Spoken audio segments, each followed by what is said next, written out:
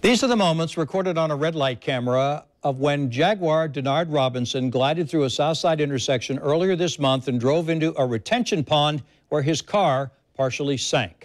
Police released the surveillance video today, and Joy is here now with what it appears to confirm about the accident. Joy. Mary, Tom, just days after the July 3rd accident, the woman who called 911 describes to us what happened early that morning as she and her son sat right there at the intersection of Beach and Southside Boulevards.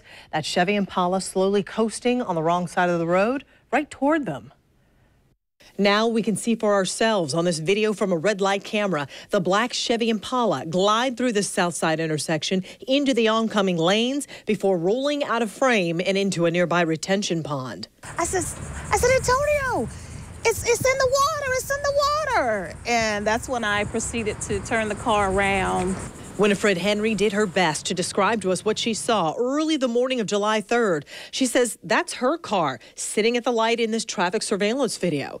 She and her son Antonio watched as the car cruised very slowly into the lane next to them, heading the wrong way. And I was telling my son that I said, thank God we were the only ones on the road at that time. I said, because if someone was in that lane, it would have been an accident. Wouldn't have been a bad one, but an accident is an accident. The mother and son had no idea when they called 911 that one of the people in that sinking car was Jaguar's running back, Denard Robinson. There's a car in a retention pond. It just veered right in front of me and came right into the retention pond. No one was injured in the crash, but it took the responding officers a while to get Robinson and his female passenger out of the car.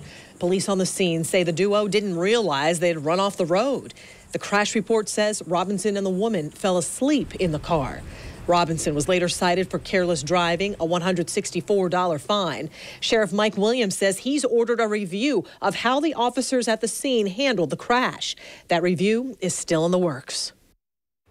The Jaguars haven't commented about the crash, but Robinson released a statement saying he shouldn't have been driving that late, and he's glad that no one was hurt. Tom?